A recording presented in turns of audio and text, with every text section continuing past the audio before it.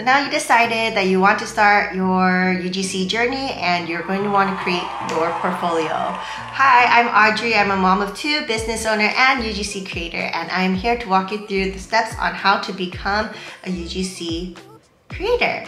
I am a brand new creator myself, and so I figured what a great way to get started than to share with others how I got started and just walk you through the process so that you don't have to scour the internet to figure out how to do the process. So start off by going to canva.com and you're going to open up the website template, and it should look something like this.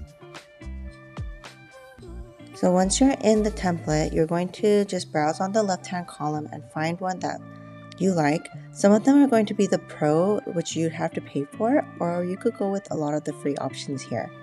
So I'm going to go ahead and just click on one, and then you'll just see that there's a lot of areas that you're going to go ahead and replace. You can always add new pages to this. The best way to do it is actually to click on Add Page on the bottom,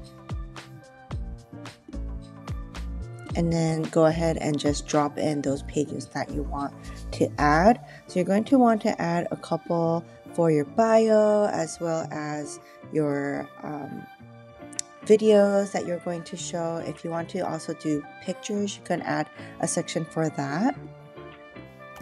For this example, I'll go ahead and just enter my name here, and then I'm going to change this little area to say UGC creator, or if you have other titles you want to add, you can add that there, and then a super mini bio here of what you are able to provide. And then the social media templates, we're going to go ahead and replace all of these with videos. So go ahead and upload videos into Canva. I've already done that, so I'm going to go ahead and drag those over into each of these little templates that are in this template.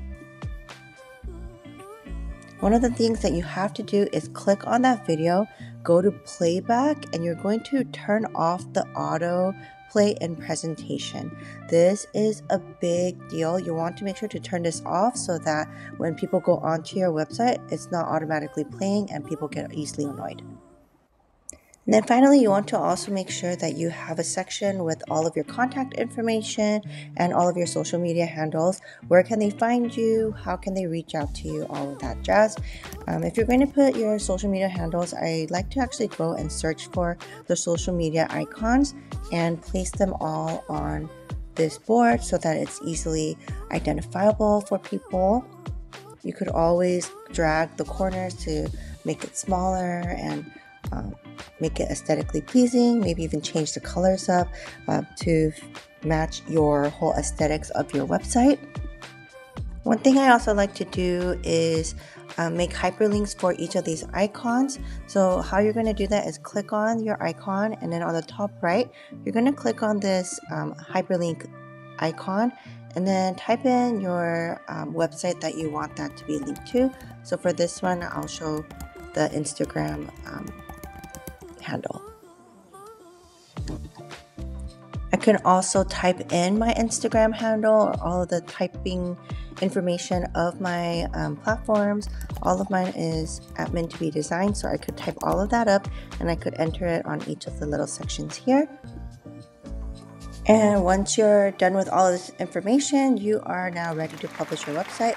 Click that button on the top right and you're going to click on free domain and continue. It's going to show you the URL. You could always go ahead and change it to what you want it to be. And then I also like to make sure that I have my website description here so that you're easily searchable on the web. And then we're going to click on publish. Alright, so now I hope this tutorial was simple and easy for you to understand. I hope that this encourages you to create your own website portfolio and that you begin reaching out to brands on your UGC journey. If you're interested in more things about UGC, feel free to leave a comment down below, and I'll see you on the next one.